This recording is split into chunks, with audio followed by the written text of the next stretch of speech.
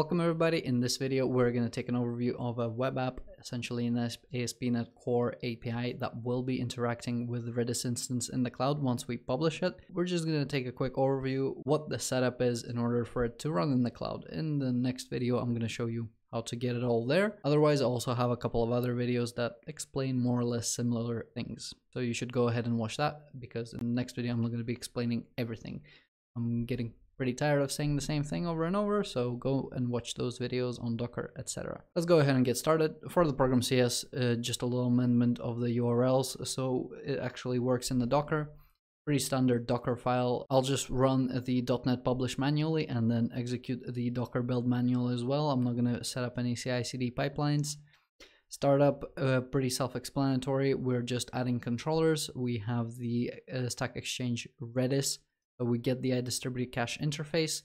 If we're in development, so if I'm locally, I want to target the local instance, and because I don't have the whole DevOps thing set up, as I'm going to be spinning up or creating my instances, I will set the variable in the Google Cloud Console. And I also have some 3 services registered here. We will find out what they are as we go through them. They're just there to illustrate some examples and some ideas that I want to relay. Other than that, we have the default controller where we have endpoints for interacting with our services. The services themselves, we can take a look, and none of them are too big. All of them are very small. And again, as I said, they're just to highlight ideas. And then we have the IDistributedCache extension, static class. And this is where we will do most of the coding, because IDistributedCache interface is not very rich, but you can create a lot of bulk around it. Let's take a look. Service 1 will be the main service that we're using in order to test if the cache is working or not. We will do a little bit of a delay before creating the car, and I'm essentially simulating read from a database, but a very, very long read, okay? So let's take a look. Let's do a little bit of an A-side reading. We're not going to do a lazy read, because a lazy read implies that the caching service is going to read from the database and backfill itself. A-side, we hit the cache, nothing's there. We hit the database, we store it in the cache. Okay. So we have the cache dependency injected. Again, it comes from the startup. Watch the second episode if you are not sure how that works. In the cache, we want to go ahead and get async and to string. So it's an integer. We'll just have something at 1, and we're going to have the value. We'll await this, and now remember that all of these return byte arrays, and for this, I'm going to do get string async, and we're going to use JSON serialization. It just makes storing objects like cars. So for example, in my case, I have a car. Storing a car object in cache, a lot easier. Then we want to check. If string is null or empty, we'll check the value. That means at this point, it's not inside the cache. We want to preload it from the database. Before that, let's go ahead, return a new. We'll say that it's cached equals true, and let's say the data is JSON serializer, deserialize car, and value here, and no semicolon. Then we take it from service 1, get car async, we just supply the ID, we await on it, and we have the car. We then want to JSON serialize this and store this inside the cache. So let's grab the cache, set string async, JSON serializer, serialize car. And obviously the key goes first, so end to string again. We'll await on this, and this is essentially saving it in the database. We can then just go ahead and return a new OK object here. We'll say that it wasn't cached, so we'll just indicate false. But a semicolon here, or actually I'm forgetting a brace. And actually I just spotted that one too many braces there. And for this, I don't need to deserialize a car. I already actually have one there. And yeah, once we return this object, that's when it's gonna reserialize it. We've got that. Let's come back to this endpoint and let's refresh. You will see it's kind of spinning, it's waiting, and that's the 5-second delay that I have in service 1. And once 5 seconds pass, we essentially get cached false, and then we have the data. We refresh, and then it will basically flip to cache true. And yeah, I mean, that's it. If I have a little bit of from a query, you can supply int n if you want to play around with it. So if we want to try a value that hasn't been stored there before, we just bump up the number, okay? So we'll have number 2 here. We refresh this. Again, this is cached, and every next time we get it, it's instant. Now coming around to the CLI, let's just go ahead and refresh our memories on how this works. We can use keys to see all the keys in the Redis store right now. You can see 2 and 1. Let's go ahead and get the value behind 1 and 2. If you remember, it was an HMAP when we took a look at the implementation in episode 2. So h get 1, and if you remember the field, you can pause the video here and try to remember it. Otherwise, it is data. And you can see that the quotes are escaped. This is essentially a string that we're storing here. We can also do the same thing with the number 2. So we have Volvo 1, Volvo 2, and then I'm gonna bring up a point about, again, I'm gonna remind you about stackexchange.redis. We can use the del command, and you can see the first thing we have to specify is a key, and square braces generally means optional. Here we can specify many keys. So in one request, we can go ahead and delete 2 things, and this is why maybe if you want the more performant option, you cannot do this with this cache. Here you would have to execute 2 requests to a remote instance. So just keep in mind, again, if we just look at all the keys, the other 2 are gone. So 1 command, we clear 2 instead of doing 2 API calls. And just to take this a little bit further, again, we'll take a look at the implementation. So we are going to go inside Stack Exchange Redis. We'll take a look at the Redis cache, and taking a look at the constructor, the connection multiplexer isn't an instance that is getting injected into this library. So it's not like we can have something that we can extract from there. The connection multiplexer and the cache, the IDistributedCache, these things are maintained through these connect methods and connect async methods as well. And this is where the cache gets added, etc. Right? So just as a point, you do not have access to that flexible tool that is a little bit harder to use but can do anything. You have this very simple interface that you can only interact with the IDistributedCache. Okay.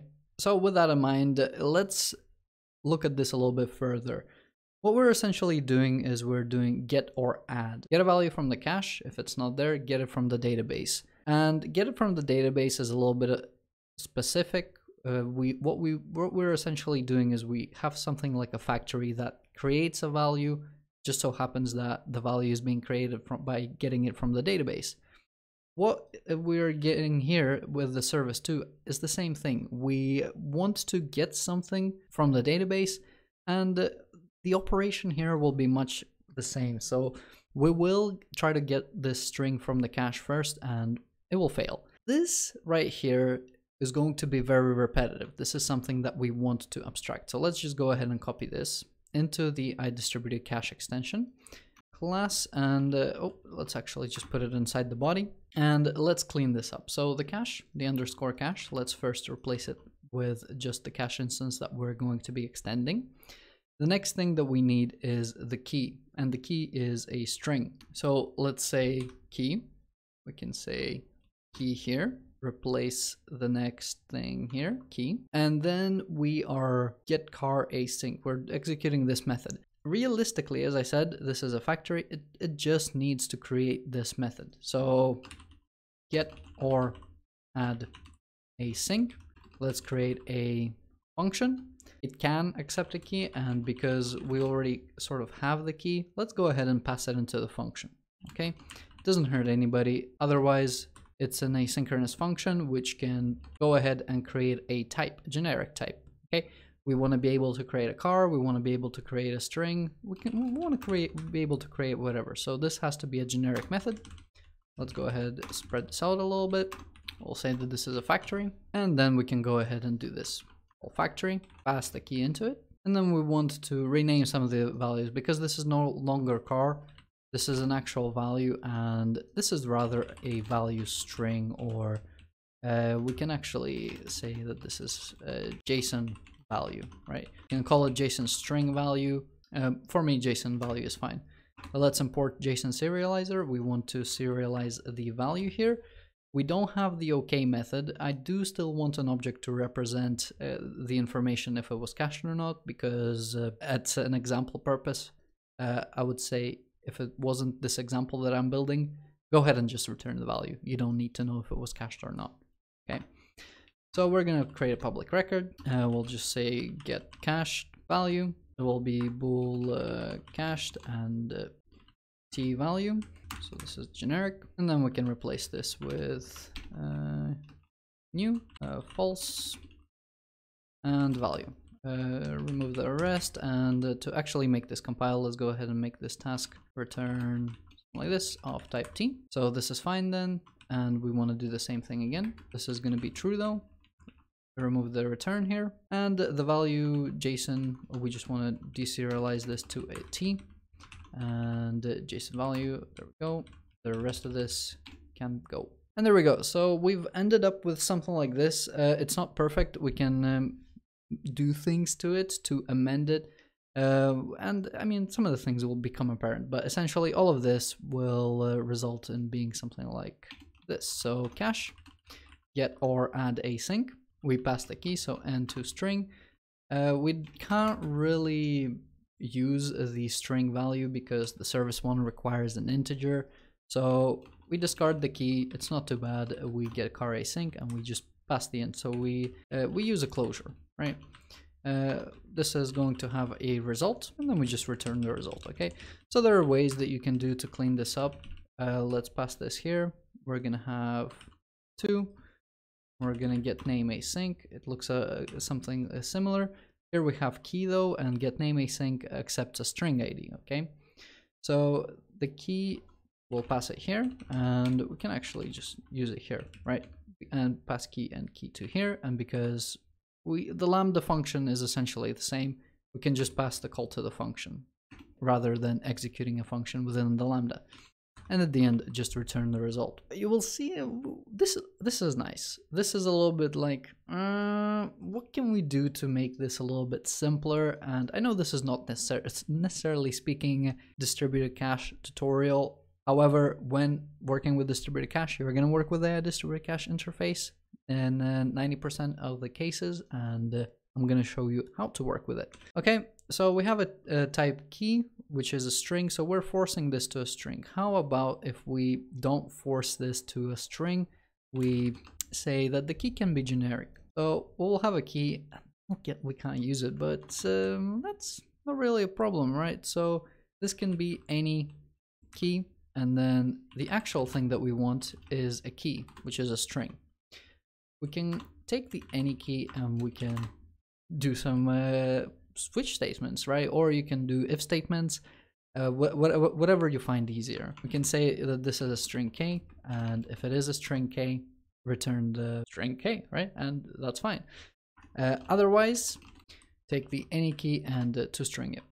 This no longer needs to be a string, it can be a var. Compiler will figure out the keys on their own. Basically means now we can be a little bit more relaxed on the keys, and we can just go ahead and say pass this key in here, and we're still a little bit like, okay, we have the key here that's being passed in. If we hover over it, it's still a string. We put a number. Do we want to use int parse here? Not really. So, you know, we just take it a little bit further. The function that we have here, just pass the actual key that we've been passing into it, because I mean that just makes sense at this point, right? So any key, let's come back here, and it no longer makes sense to have something like this. We can again simplify it to the same form that we have here. Get or add async, get the key, or use this function in order to create it. Okay, can be a function on a service, and these are the kind of methods that you can start building up. And I would recommend, don't try to create these methods straight away. Take steps and implement them twice. Once you see the repetition, I'd say 3 times, that's when you extract them. I'd say if you see the repetition twice, hold off a little bit, because it just might be a one-off, unless you can use your expertise and say, oh yeah, I can actually see ourselves using this all over the place. Then just do it, right? Let's go ahead and double check that it all still works. We'll refresh the number 2. It takes a little bit of time to load, but there it is, cached false. So refresh again, and we have cached true. Cool. So it is all still working. Now let's go ahead again into get or add async, and let's separate this out a little bit, because what we're doing here is we have a couple of things mixed in. The getting of a value and the JSON serialization stuff, that is a little bit mixed into here. Okay, Storing objects using this IDistributedCache interface is something that you're going to do if you want to implement C# object serialization to byte arrays. Go ahead and do that. I'm not going to stop you. I'm not going to show you how that's done because JSON is a lot more simpler. So we're going to have the async task. I don't even know if we will have a task, but let's first do get async. And we'll say get a type t, and we don't actually need that. We can have a string key, and we can actually do something like this, right? So we have the cache with the JSON value. Let's just grab this interface over here. This is small enough to have it on one line. So we have the JSON value, and we can still do this if statement here. We will remove this thing. We'll just return null here. And otherwise, we can go ahead and JSON deserialize the t with JSON value, right? This is not astronomically hard stuff. Again, these are just to give you ideas with what you would do with the IDistributedCache, or because, you know, once you have it set up in the cloud, that's cool. Now you actually have to build up the tools for yourself to work with that infrastructure. The null here, the t can sometimes, well, we don't know if it's going to be an integer. An integer cannot be null, so we just say where t is a class, right? So it's something that actually can be null. If you want, you can specify a default value, but make sure your method indicates that. Default value is not the same as null. Null in this case would mean it's missing from the database, or sorry, from the cache, right? If you get a null, it's missing from the cache. So now we can do something like get async and specify the type that we're trying to get, which is the t. So now we actually have the value. In our case, if the value is null, we go ahead and recreate that value. We also need the same constraint for the t to be null. So where t class, and then the same thing here. We just want the value here. So you slowly work up to having methods like these. If you're thinking about, yeah, what about integer? There are things that you can do with integers, longs, and datetimes. I'm going to show you with the datetime one. So let's say, and well, the set, hopefully you can imagine what the set will look like. I don't want to make this video longer than it needs to be. So public static async, let's say task, we will say get along async. Again, we'll just copy the same thing. We will make this return along. We can actually do the same here, although we will go to bytes. Just get async key, and we can say that these are bytes. You can call this value as well. Anyway, we get the value, and at the end, what you do is you have the bit converter, and you can convert this to int 64, which is a long, and put a value here. And this goes both ways. So if you want to set long async, we'll have your long value, set async, and then let's remove this. This isn't going to return anything. And again, we use the bit converter with the get bytes, and we just put the value in there. And super simple. We don't even probably, yeah, we don't need the async here. No state machine, just return the task. And now we can do the same for datetime. So let's copy this, put this here. We'll say get datetime async. Say that this is datetime. We get async, we get a value, we still get the int 64. Oh, didn't mean to insert. However, this is gonna be tick, the converter, ticks, and in the end, just return new, pass ticks into the constructor, and there you have it. If you go ahead and say set datetime, async long value, value of datetime, we kind of do the same, bit convert get bytes. We want ticks and var ticks. If you want, you can put this out on one line, but yeah, basically you do something like this. You got ticks, and then you set async, and all is good in the world, right? So you got your primitives, you got your objects. This is how you store them and get them, how you can have a little bit of repeatability of get or add. You can imagine get or default. The imagination is your limit here. One more thing we're going to take a look at, service 3. I mean, that's more of a simpler one. Again, if we have the iCache key interface, what can we do with it? Well, if we have something like, let's say, I'll just grab the set, and we have set async, and we have it for t, and we don't need the key here. because it's an iCache key, and I prefer here because I think I'm not sure, don't quote me on this, but I think this is no boxing, and if you have an interface it does box. We return cache set async, and we can have value cache key and then just a value, and we didn't actually create this interface for this part here. So anyway, we would do something like JSON serialize the value here and call set string, right? So hopefully you get the idea there. If you implement something like a cache key and you're basically, wouldn't maybe tie your business logic to it, but you're kind of saying, okay, these data types that we're using here, they are cacheable, okay? And making it declared in your code base is fine. So the dude is cacheable, we can cache the dude. Let's take a look at what a save function, because these are like get or add. What about write aside, when we write to cache and then write to the database? What would that look like, right? So we would await cache. Yeah, cache. I don't have the await here, so let's just cache. Save async, set async. I think that's what it was. We will just say get our dude here. Dude equal new. I'll say 1. What is it that I had just name? And I'll say Bob. Yeah, Bob is good. I'll say set the dude async, right? So just because we say this is something that we can cache, we just favor, but put the dude in there, right? And that will figure out the key on its own. We're gonna wait on it, and let's make this async. How does the service look? I mean, the service save dude async, and we just save it as well, and await on this.